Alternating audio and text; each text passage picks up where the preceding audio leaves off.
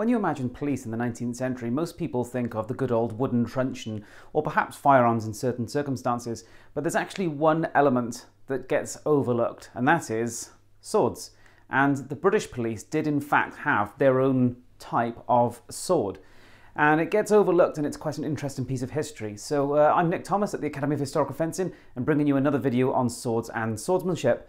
So to understand the British police sword or police cutlass, we need to kind of look at the context of Britain in the 19th century, the introduction of the police forces, and basically how they were viewed in terms of from politicians, from the public, and what was required of them.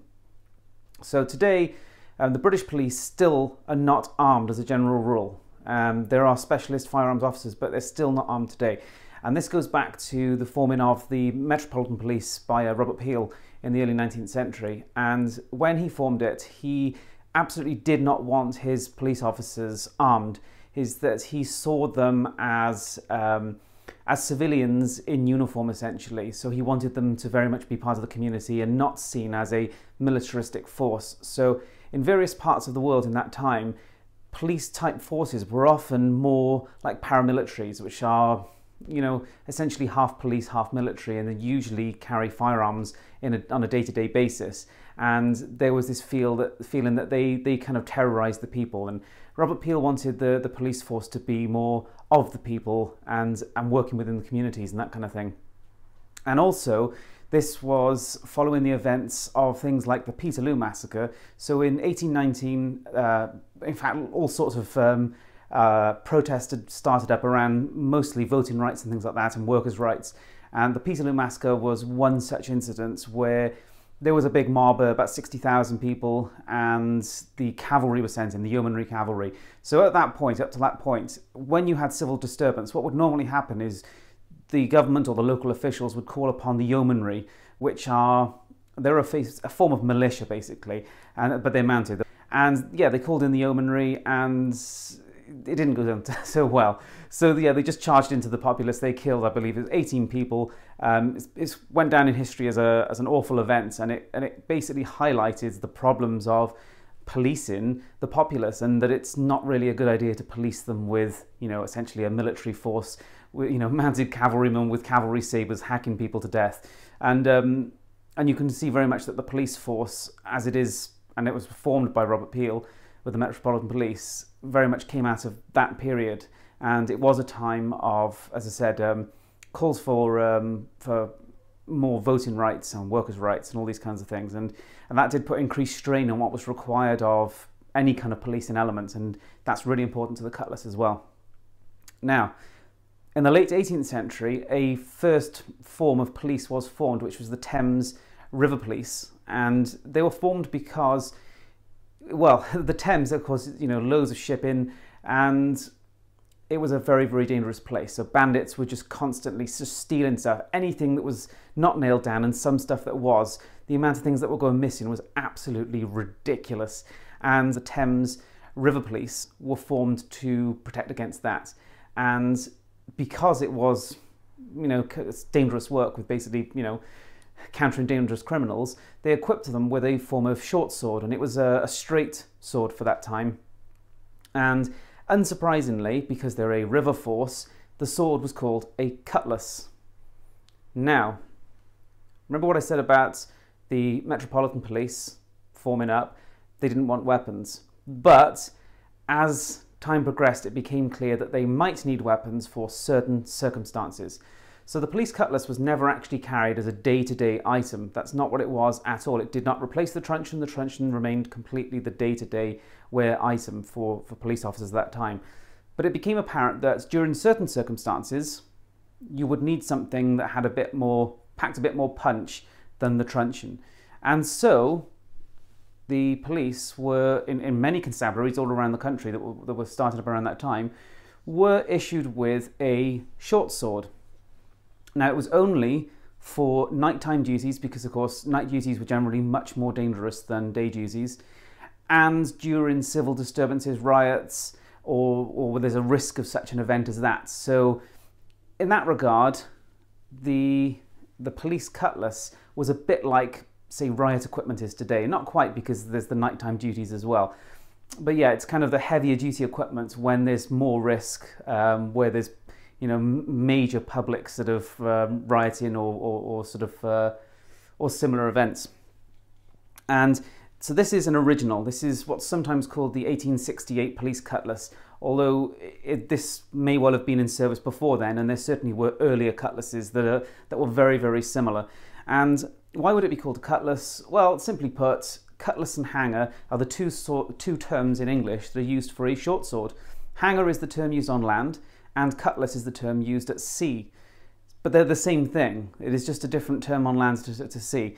And because of the heritage, if you like, of where the police came from at that time, and the Thames River Police and their cutlasses, it's kind of no surprise then that the police forces around the country adopting the same thing, although in this case curved now, but it's still much the same weapon, use the term cutlass. So it's no surprise, and there is some crossover between the terms hanger and cutlass.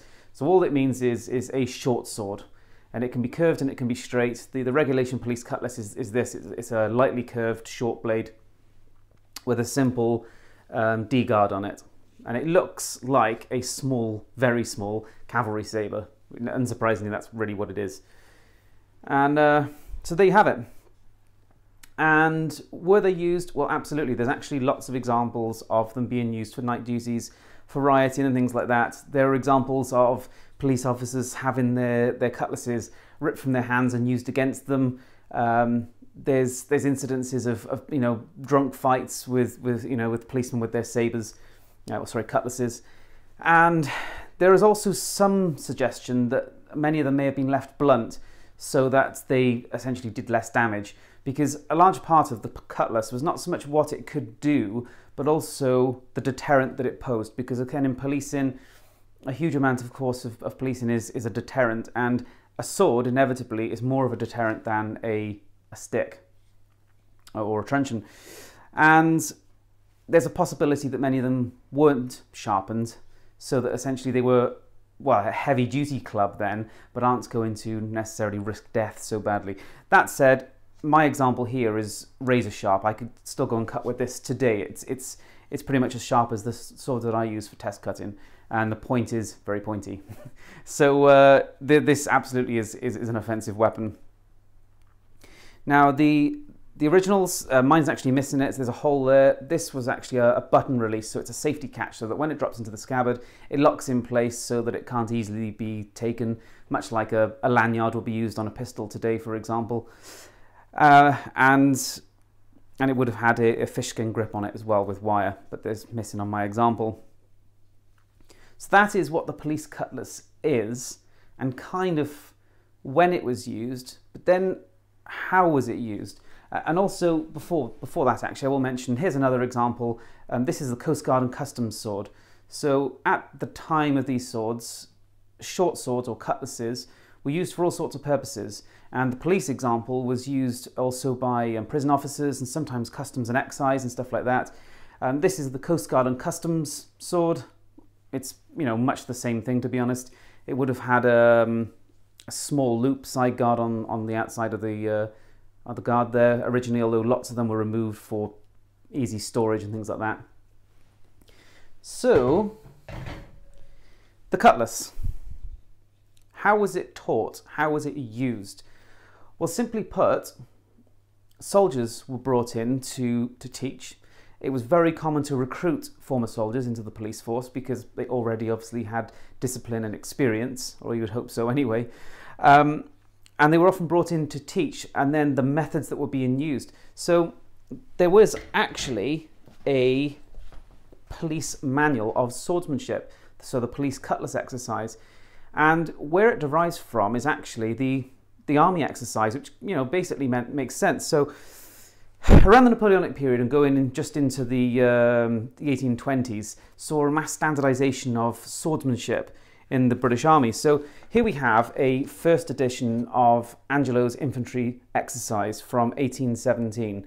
And the Angelos were teaching military swordsmanship from the late 18th century, just not on an official army-wide scale. And in 1817, the army accepted this Angelo system of swordsmanship. The Navy had already done it in 1813, so just into the end of the Napoleonic period. And this had led on from a series of a system of broadsword and sabre and spadroon that had been in use all through the 18th century. So it wasn't a new system by any means. There were little bits added in here and there, but it had a long lineage. And this became the official army-wide system for the infantry exercise. And the British police force simply looked at this manual and copied it. The police manual's a little bit simpler because it doesn't, obviously they're not actually fighting on a battlefield, but ultimately the principles are the same. So if you look at the way the guards are used, the way the footwork is done, the way the slips are done, the point work, it's all taken straight out of the army exercise of the day. And they were training, for example, the Metropolitan Police were training, every day at one point, so getting in police constantly, training them on the fields in London in the use of the Cutlass exercise.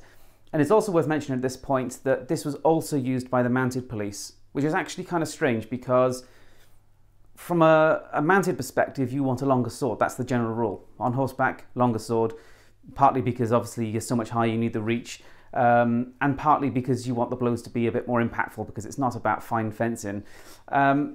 And there's some speculation that some police forces used the light cavalry sabres, the 1821 and the universal 1853 pattern. There's not evidence to back that up, but the police Cutlass exercise does show a 3-bar sabre on the cutting diagram, which is, I suppose, a partial piece of evidence. And there were some forces, for example, in Canada and India, police forces that did use the 3-bar light cavalry sabres and the universal cavalry sabre of the 1853. So there's a possibility that some British mounted police used longer sabres, but there's not evidence to back that up yet. What there is evidence to back up is that this little Cutlass was used on horseback because there are some surviving examples. One, for example, to the Bristol Mounted Police, and in this particular illustration, you can see the Bristol Police practicing mounted exercise because you can look at their offhand and their footwork, and you can tell they're training for a military style, a mounted style exercise, and not combat on foot. So yeah, they were used both for regular police officers and mounted officers.